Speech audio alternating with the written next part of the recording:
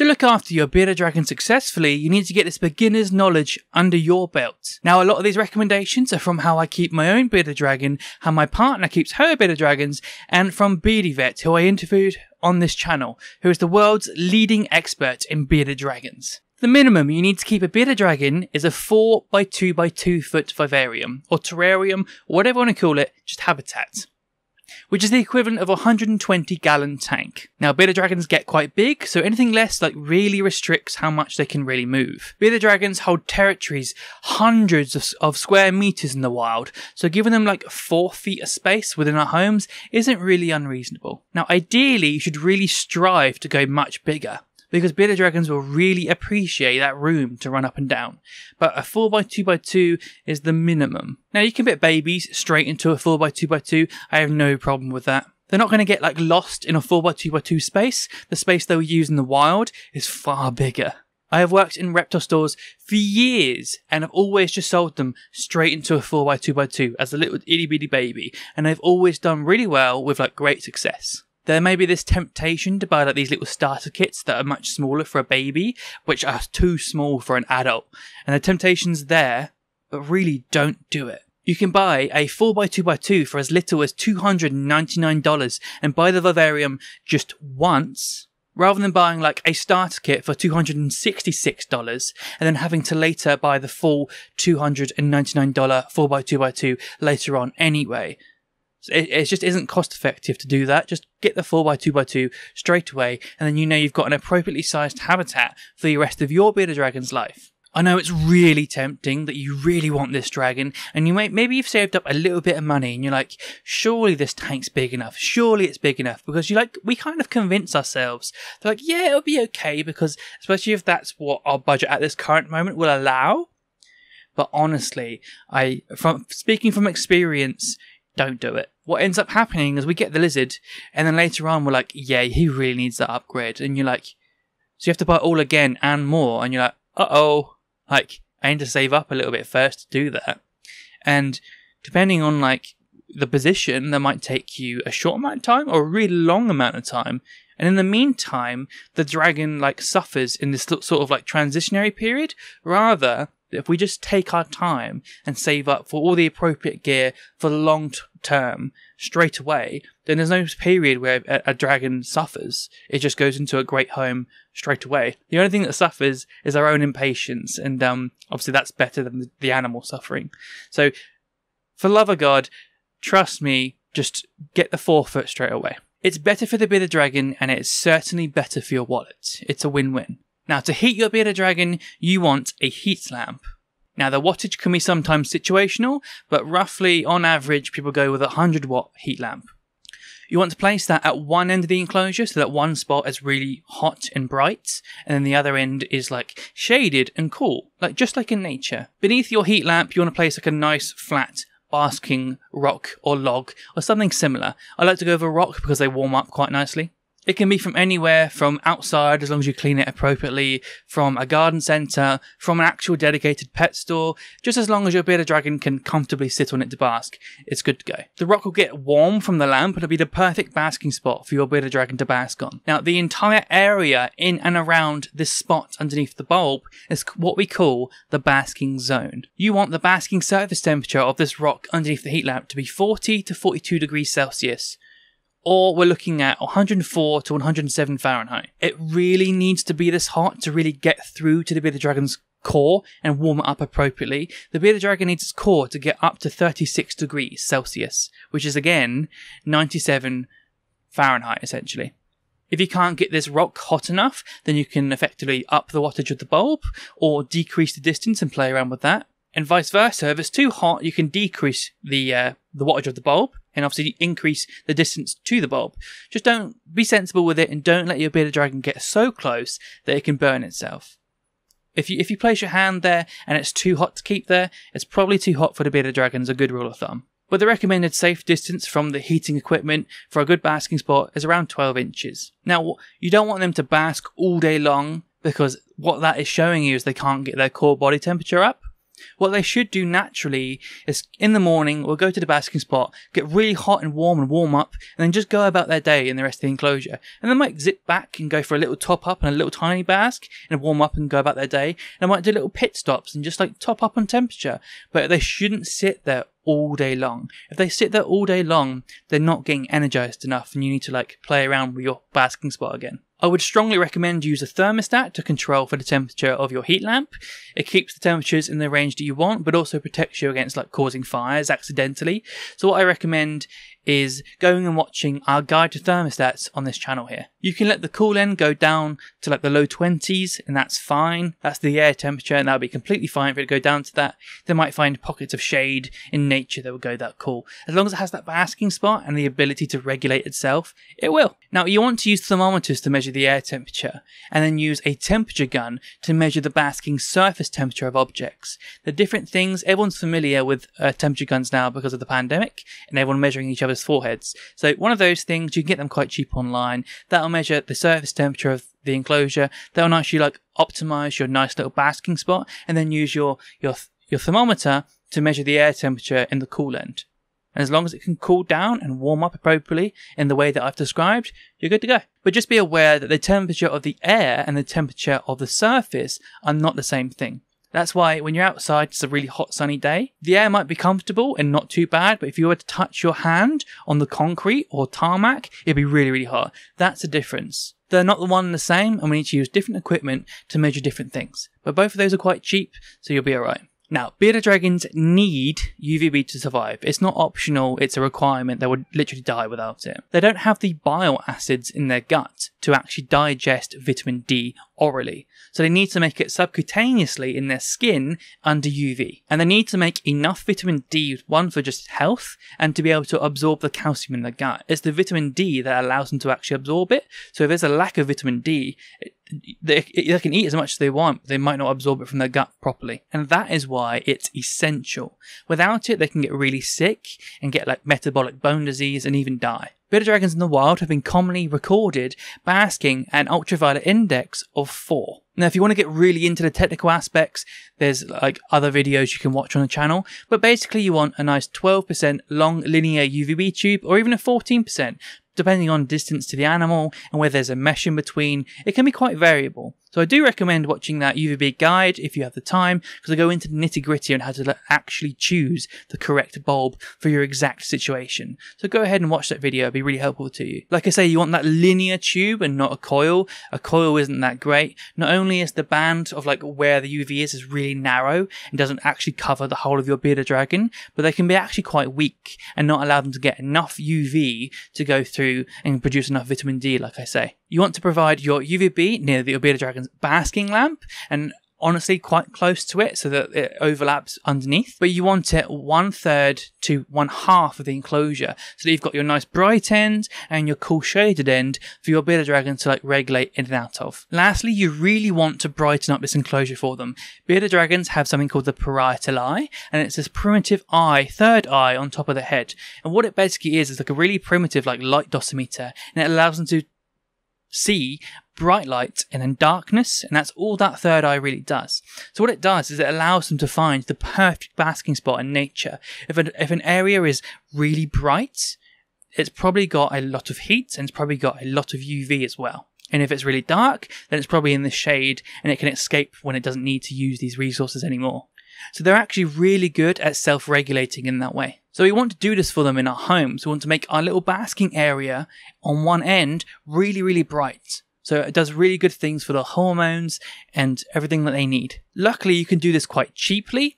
You can go on Amazon and find the Sansi LED spotlights. They're just simply LED spotlights that can screw into a dome or any regular E27 fitting. Or you can use long LED bars. Again, like the UV, you want it 1/3 to 1/2 the enclosure. So again, like the other bulbs we're using, it's clustered to one end to create this nice sunny patch, but allows it to escape into the shade. To keep this really simple, you want to have the lights on for a 12-hour period and 12-hour off. Again, seasonally, in the summer, you can increase the daylight to like 14 hours, and you can play with it. So you create like a cycle around the year, like we do like locally. You can even like mimic your local times if you want to, but essentially on off everything off at night, everything on during the day. You can be like 9 a.m. to 9 p.m. and you can use just like an LED timer to turn all your electrics off.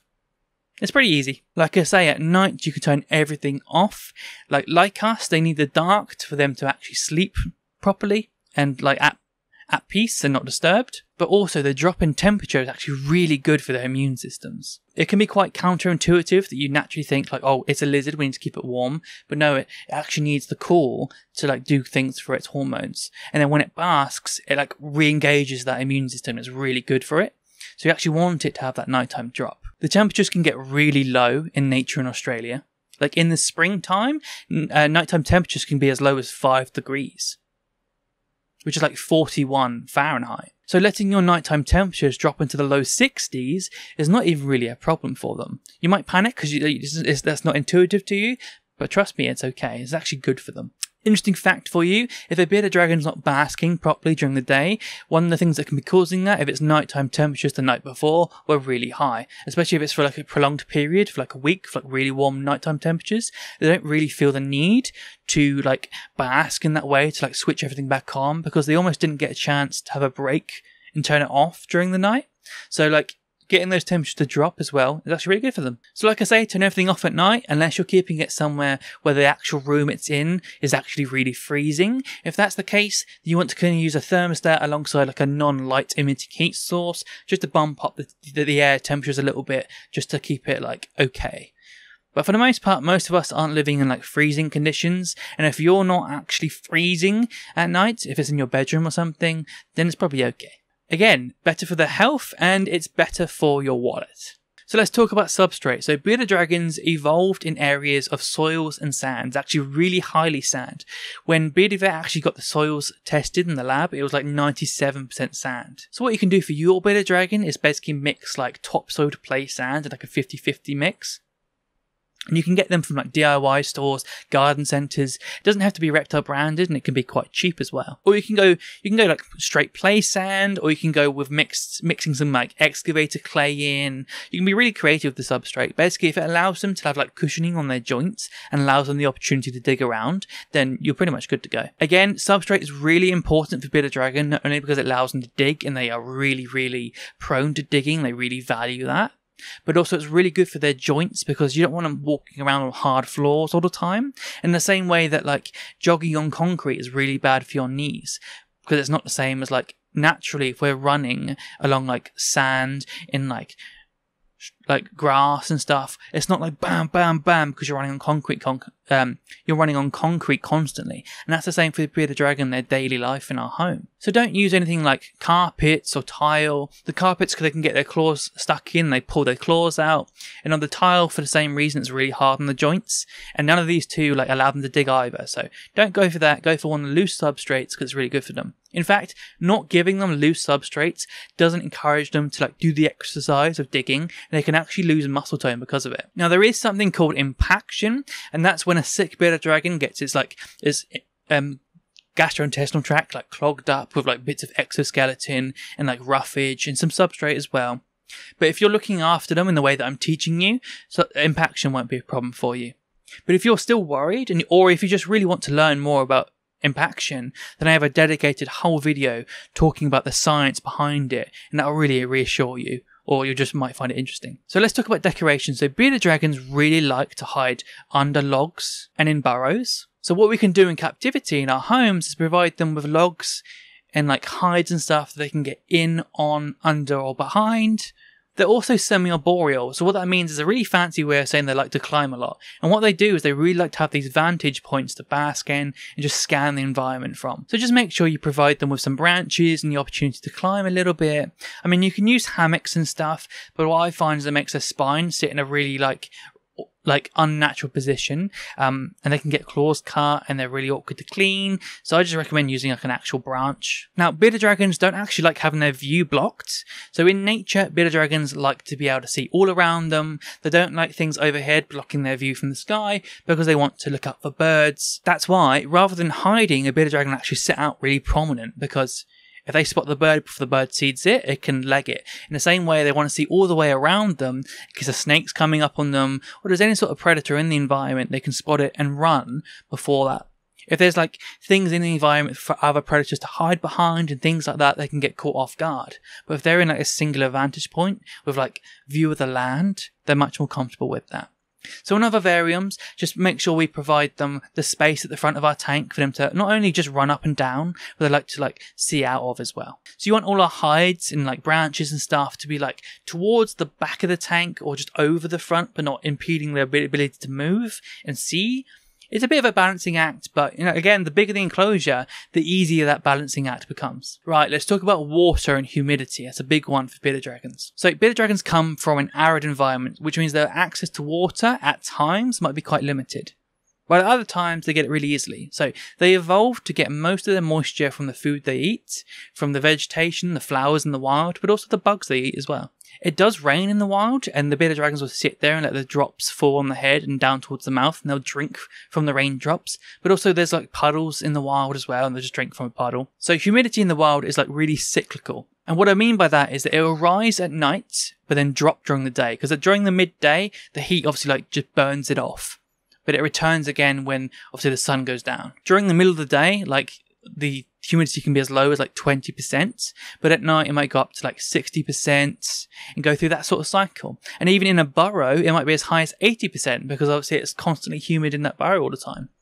So they have access to quite a lot of different microclimates and different habitat structures within their larger habitat. The dragons are actually fine with humidity. It's only when it's cold and wet that it's actually a problem.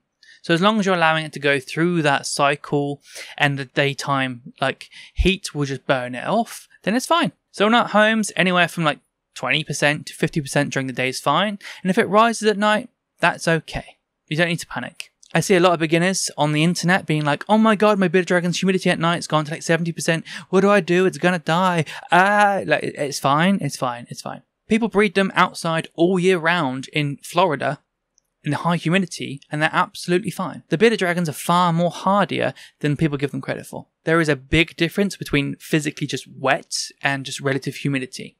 Like right now, this room is quite a humid room, and it's sitting around 70%, but everything around me is obviously bone dry. So it's in the air, but it's not actually physically wet. So let's go into diet. So first thing, the thing that I will say is that bearded dragons in our homes grow way too quickly. And it causes them a lot of problems because we like to overfeed them so much. A bearded dragon should naturally take 2 years to reach adult size and not the 6 months or even to a year that you see people say a lot in captivity. If you overfeed protein, then you can get like early onset gout, and you can cause so many health problems that occur in like rapidly growing animals. And if you overfeed babies too much, it can cause things like liver failure because they have to process all that protein that have been like plowed into them. We actually don't need to feed them that much. So cost-wise, that might be like reassuring to hear that. Grow them slowly is much better for their health, your wallet, and you get to enjoy the baby phase for like far longer as well. It's like so much better to grow them slowly. So let's start with the baby. So you only want to feed them sort of like 5 to 6 prey items that are the size between their eyes. And I don't mean like total length. I mean like if the prey item was sort of like this way on, if it's no wider than the space between their eyes, that's the sort of size they can have. But I'm not talking like total length being like that. I'm talking that. Just so that's clear. Yeah, so give them 5 to 6 protein items like sort of like every day, and then like veg every day as well as that. And then when they get to sort of like 30 grams, you can scale that back and feed them every second day with a gap in between. The trick here is to keep them lean. If you see them getting a bit podgy or fat around the midsection, then you can scale that back even further and go every third day. Or vice versa, if you see them getting a little bit skinny, then you can go back to like every day, and you basically do that, but you don't want to just overfeed them like constantly, like the care guide saying like feed them as much as they'll eat in 15 minutes. That's ridiculous. That's why we get so many problems and they grow too fast. It's all about portion control. And then adults need even less. So you only want to feed like an adult, like a dubia roach sized item, 4 to 5 in one sitting, and then do that like twice a week. Then you can feed them a veg portion around the size of the head, in total length of a total amount of a bowl, so like 3 times a week, and that's literally all they need. And then all you do is increase or decrease based on their body condition. If they're getting a little bit fat, scale it back. If they're losing a bit of weight, add a little bit on. When you realize how little these dragons actually need to eat, you realize why so many of them are like really fat in our homes. Like, it's just people just like love too much and give too much feed, because it's the funnest thing to do, right? Is to feed the bearded dragon. So people overdo it and they get fat. But if you're worried about the cost of a bearded dragon, they actually need to eat far less than you think. So you'll save a lot of money, and it's better for them, better for the health, better for the dragon, better for your wallet. Now, I recommend rotating the type of feeder insect you're using so they get a really balanced and varied diet. And because you're feeding so little, that means you can you don't have to buy like cheap like mealworms. You can like change the feeding item and really give them like a really nice balanced diet. Some people end up feeding the same thing over and over and over again, and we'll get into like the nutrients when we get to supplementation. But don't feed them the same thing over and over again. Like, you know better than that. So let's talk about greens. So that, again, like the bugs, I recommend rotating and feeding like a balanced, varied diet of greens. Now, I'm very much a forager and weed picker, so I haven't bought a lot of like shopping supermarket items in a while. So I'll give you a short list and we'll read them out. So you can have lamb's lettuce, romaine lettuce, endive, spring greens, kale, watercress, rocket, dandelion, plantain, sow thistle, clover, bittercress, chickweed, dead nettle, globe artichoke, snapdragon, sage, and cactus pads. And there's probably some others you might see on some guides out there that are also like green. So as long as you're like varying and changing it, it's good to go. Like I say, if you want to know more about like foraging and feeding your bearded dragon the greens for free, then I have an entire foraging guide on this channel. It's incredible. You should watch it. Before moving on from diet, for the love of God, do not feed them fruits. It causes them like bloating issues. It causes them dental issues. And what's quite scary about bearded dragons is that they don't have teeth. They just have a jaw. They've got what's called aquodont teeth. So their jawbone is actually serrated and it acts as teeth. So once they get decay or a cavity, that's their jawbone gone. So we really want to look after their teeth. Just don't feed them fruit. They don't have it in the wild. They don't need it in our homes. People just do it because the bearded dragon does like the taste of it, but for its health, it doesn't need it. Let's talk about supplements. So calcium is the main one that people think of. So calcium is needed for like healthy bone growth, neurons firing, even for like muscle fibers to contract, and just like so much more. So most vertebrates need twice as much calcium in their blood as they do phosphorus, and that's sort of the healthy level like the body operates at. Otherwise, if we have more phosphorus in the blood than calcium, then the body pulls calcium out of our bone storage to pump it into the blood to sort out those levels again. And that's fine as a short-term survival strategy. However, if it's prolonged, that's when our bones get weaker and weaker because we're pulling more and more out. And that's where you get like bone fractures and metabolic bone disease. So the reason this is so important for bearded dragons is because they eat bugs. So the bugs don't have bones like us and they don't store calcium. They have the exoskeleton. So the exoskeleton is actually really high in phosphorus. So that our feeder insects are really high in phosphorus and have like literally next to nothing of calcium. And that's why we use calcium powders on the bugs to make sure that twice as much calcium is going into the bearded dragon's body as phosphorus, and that's how we keep them really healthy. So the simple way to understand it is, why do we supplement with calcium? It's because they need twice as much calcium as phosphorus, and there's not any calcium in the bugs. So we need to add calcium to the bugs. And when bearded dragons are grown really fast, with lots of feeder insects, they're growing really fast, so their calcium requirement is even higher, and it might be as high as like 7-to-1. So again, growing them slowly, giving them a good amount of calcium, is much better for your bearded dragon. So you might think, who's dusting their bugs in the wild? How come they're not all dying of metabolic bone disease in the wild? And that is a good question. And the answer to that question is, the plants they're eating in the wild are like 20 times the amount of calcium as there is phosphorus in the plants. So their wild diets cumulatively in like total amount is far higher in calcium than phosphorus. So naturally in that environment, they're doing really well. But in captivity, we just put supplement powder, calcium powder on our insects. Let's talk about multivitamins. Now, in terms of like other vitamins and minerals, if you're feeding a really varied diet of both the bugs and the vegetation, you should really get a balanced diet anyway, so it shouldn't be that much of a problem. So the multivitamin is there just to come through after, fill in any little gaps, provide like a little safety net of like margins of error, and just top up things that might have just dipped a little bit. So the multivitamin powders are synthetic and quite potent, and there is the risk of overdosing on some things that are like fat soluble that don't get excreted from the body. So as long as you dust them in the same way that you would dust feeder insects, and do that sort of like once every 2 weeks. That's all you need. In terms of supplementation, it can be as simple as that. So let's talk about estivation and brumation / hibernation in bearded dragons. So this is one that people get a bit confused on, and I can see why, but let's go through it. So in the wild, in the summer months, there's very little food.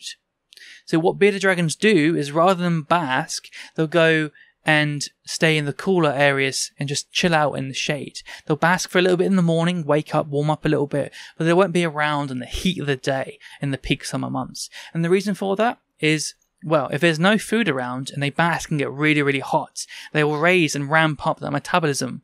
But then they've got to a point of like, they've ramped up their metabolism, but there's no food around to maintain that. So what they do as a survival thing is they'll chill out in the shade, keep their metabolism low, and don't have like high food requirements. There's no need to get that hot because it's diminishing returns and it's not cost effective to do that.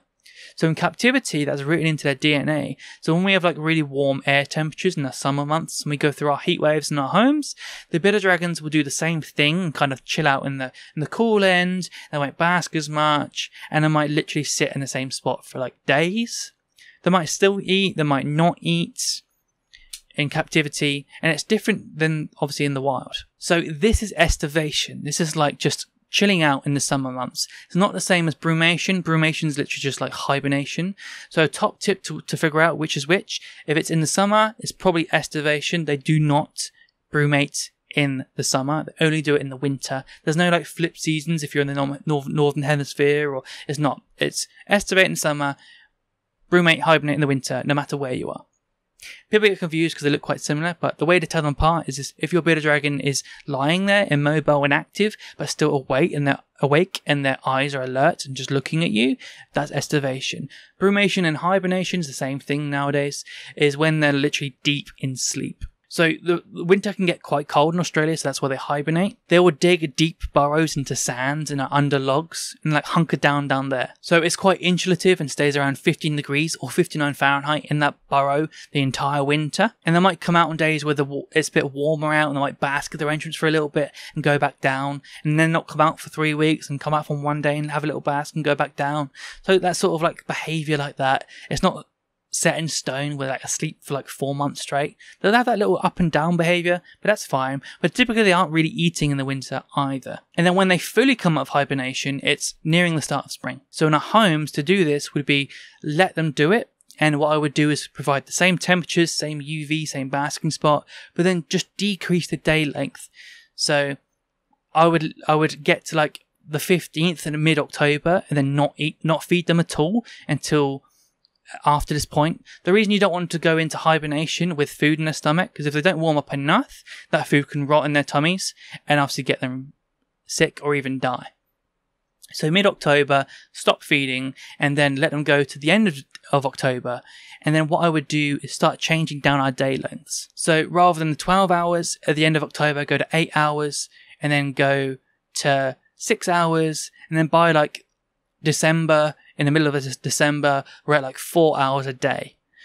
Just enough to get them come up a little bit, might have a little bit of ask, go back down. For the most part, the air temperatures stay cooler, like naturally they would in our homes during the winter, and they should sleep but have this up and down pattern as well. And then obviously coming into spring, we'll flip that into the reverse and slowly increase our day lengths back up to 12, and then they'll, with the seasons as well as you increasing their day lengths, come out of brumation and go into that spring behavior again. There is so much more you can do with bearded dragons, like free roaming and training, but for the purpose of getting these core foundational skills in as beginners, this is as far as this video is gonna go. I have really hardcore bearded dragon videos on this channel for that, and you can browse the channel and find that. Thank you for watching. Any questions, pop them in the comments and I'll get around to answering. And if you like this type of content and you want to see more, feel free to subscribe to the channel and see all the onslaught of bearded dragon videos I'm about to produce.